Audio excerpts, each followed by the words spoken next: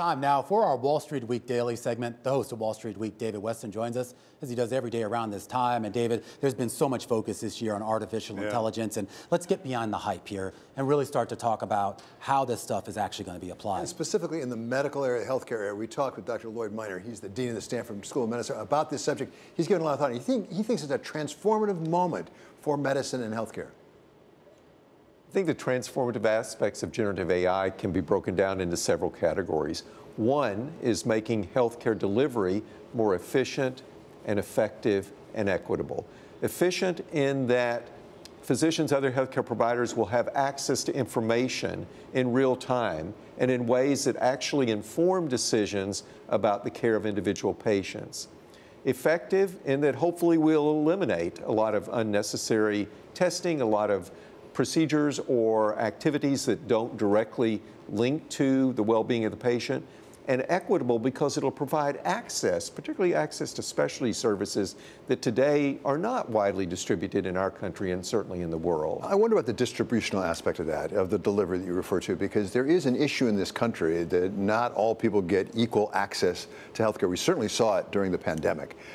Is this an area where AI could make a particularly disproportionate contribution to the healthcare system? Yes, David, I think it really is an area where it can have a disproportionate favorable effect. So we know, for example, an example I like to draw is in dermatology. There are dermatologists certainly in big metropolitan areas like here in New York, but there are certain regions of the country that don't have dermatologists or that have them and they're so busy that it's hard to get an appointment. Our computer scientists working with our dermatologists developed an algorithm that will, from a picture taken of a skin lesion, can as accurately make a diagnosis of whether or not that's cancer or not as a trained dermatologist looking at the same lesion. Now, the dermatologist does better when they're actually examining the patient than just a picture. The point is that offers the opportunity for a physician in rural America that may not have access to a dermatologist for a couple of hours away to be able to accurately screen a lesion and know whether or not that patient needs to see a dermatologist or not. Which may lead to a critical distinction. You have a doctor involved in all of that. It's not that generative AI replaces the doctor. It's not substitution for the doctor, but augmentation allows the doctor to do a better job faster and more broadly distributed.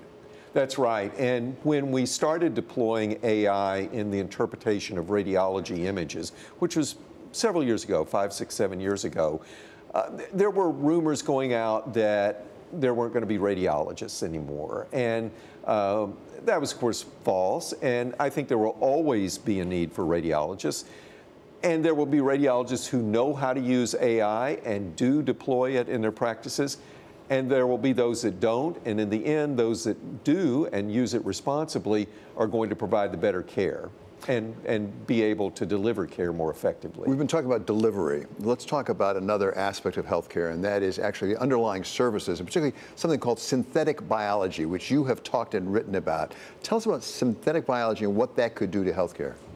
Synthetic biology refers to engineering life. It involves taking a cell, altering it to do another function. And already today, we're using synthetic biology, for example, in therapies for cancer, where we engineer a person's own immune system cells in order to attack cancer in ways that those cells wouldn't otherwise be able to do. But in the future, we'll be able to engineer life to do other things as well. It can have enormous implications in sustainability, for example, where we may be able to engineer life to do better carbon capture or make microorganisms that dissolve plastics. But with this opportunity to change cells, to alter their metabolism, their gene expression, goes the opportunity to really rethink problems that we haven't been able to confront in the past. What you're describing is a very different world of medicine and of research, for that matter. You were dean of the Stanford Medical School. How does this change how you train the next generation of physicians and, for that matter, research scientists? I think it's going to have a radical effect on the way we educate physicians, physician scientists, and scientists. When we, an institution like Stanford, when we have the privilege of working with students for 4, 5, 6, how many other years, we're actually trying in our training programs to prepare them for 30, 40 years of productive life after that. So we're training learners more than we are imparting facts of the moment or knowledge of the moment. Generative AI, large language models, particularly as they incorporate other representational data like images, that radically changes the type of knowledge and ability that people being trained today need to have.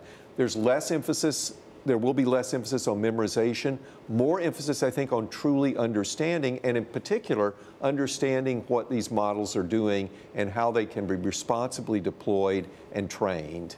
If you were going to guess, do you believe generative AI in the end will make medical practice more attractive or less attractive to young people coming into the field?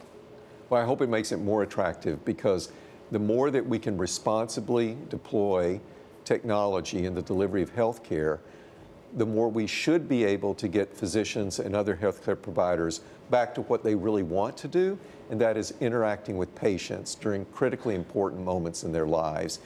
Unfortunately, in the past, technology, when it's initially implemented, has oftentimes been a barrier to healthcare providers interacting with patients. I think those barriers are about to be dramatically lowered because of the improvements in the technology. The world you describe as an attractive world, a lot of benefits from generative AI. Where are there risks? There are always risks with any powerful tool. There are many risks. And a couple of weeks ago, the Biden administration published an executive order on sort of the future of AI. And a key component in that statement is a focus on patient privacy. We absolutely have to keep that in mind. And that also means data security, which is linked to AI and other developments in technology. We also have to keep in mind that these models are only as good as how they're trained, the data used to train them. And if that data is biased, then the outcome, the predictions of the model is going to be biased as well. So those are some of the risks that we have to keep in mind. I think we can responsibly manage, I think we have to responsibly manage those risks, but first comes the awareness of what the risks are.